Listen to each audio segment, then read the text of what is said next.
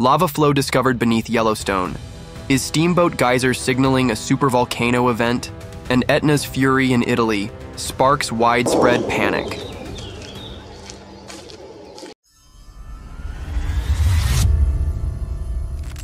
Yellowstone, the giant breathes.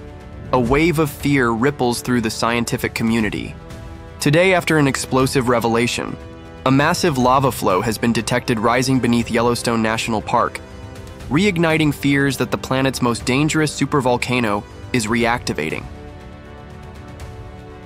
In an urgent press release, the U.S. Geological Survey confirmed that new seismic imaging and thermal sensors have captured a moving front of semi-molten magma slowly pushing upward beneath the park's northwestern region, specifically below Norris Geyser Basin, home to the world-famous Steamboat Geyser.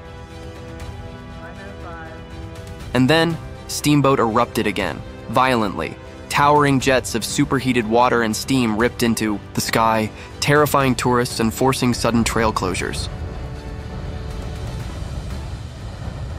The eruption lasted nearly an hour and was so powerful that nearby ground sensors registered harmonic tremors, the rhythmic shaking typically associated with magma movement.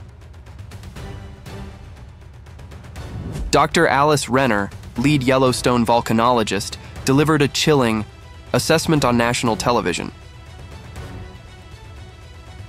We've identified an active advancing lava flow beneath the upper crust, and Steamboat is now erupting more frequently and more violently. These are not isolated events. These are pressure signals. The underground system is changing. This isn't some harmless steam vent. Steamboat Geyser is directly linked to Yellowstone's vast hydrothermal and magmatic systems.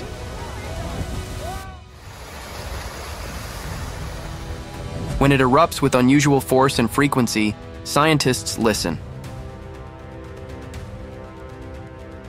Because it may be the only surface expression of a much more terrifying process. Beneath this week alone, Steamboat has erupted 3 times, with each blast shaking the forested basin like thunder. Rangers evacuated the upper geyser loop as boiling runoff surged across footpaths and sulfur clouds choked the air.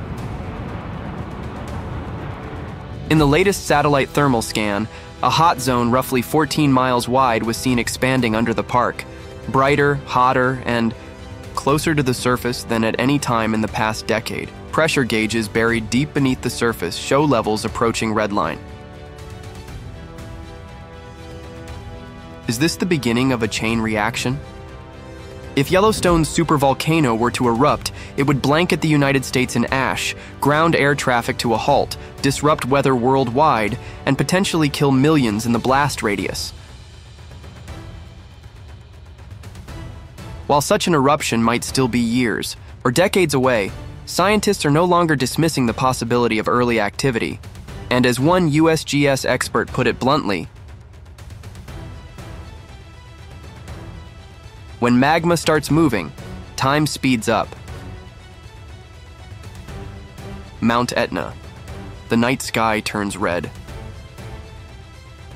Meanwhile, over 5,000 miles away in southern Italy, Mount Etna is erupting with terrifying ferocity, lighting up the Sicilian sky with rivers of lava and thunderous blasts.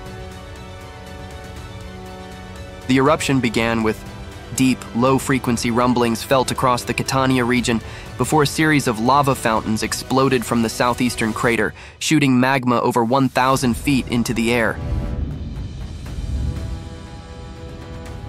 Streets are buried in ash. Schools are shut.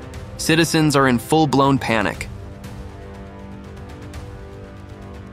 It sounded like the earth was tearing apart, said one local resident, describing the midnight eruption that rocked entire neighborhoods.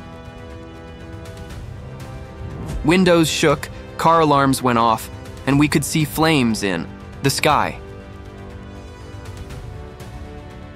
Italian civil protection authorities raised the volcano alert level to maximum, issuing evacuation advisories for communities near the slopes.